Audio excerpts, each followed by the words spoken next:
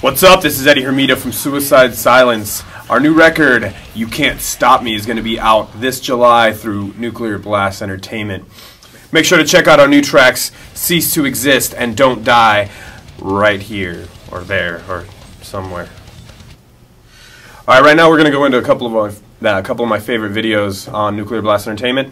This first track, Kill or Be Killed, they just released a record, and it's comprised of some of my favorite artists in the music scene, good dudes from so many different spectrum bands, and I don't know, man, this record, I pre-ordered it and I heard the first two tracks and they all just really floored me, and I listen to them whenever I'm driving my car, and I honestly can't stop. All my friends are like, dude, quit jocking that band, but I'm having a good time with it, and I really love the music.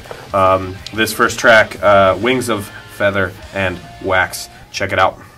Alright, this next track by Meshuggah, New Millennium Cyanide Christ. I remember when this first track came out, when this video came out, I was so taken aback by such a heavy band putting out such a hilarious video. They're just sitting there in a van, just jamming, and it's just the fact that it's like, it just shows that us musicians are a lot more laughter than we are seriousness, and it kind of shows you to not take your life so seriously. So check it out.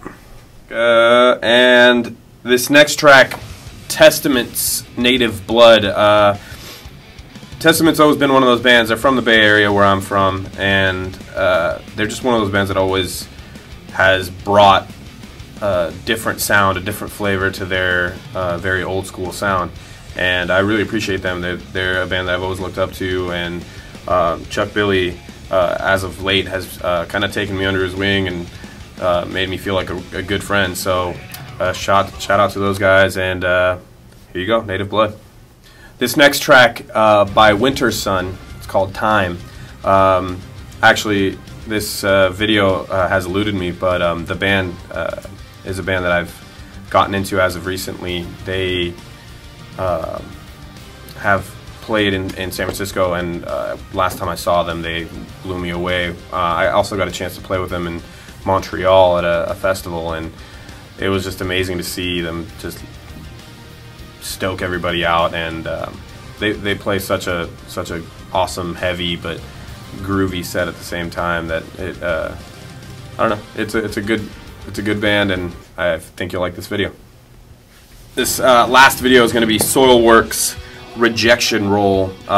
This video I saw, the first time I saw it, I saw the In Flames dudes make a cameo in it, and I was like, oh, that's so cool that two bands can be such good friends, you know, especially being, you know, similar kind of sound, similar kind of flavor, and coming up around the same time. And I don't know, I've always been a fan of the Swedish death metal and Swedish metal movement, so check it out. I think you'll dig it. Thanks for watching, and kiss my ass!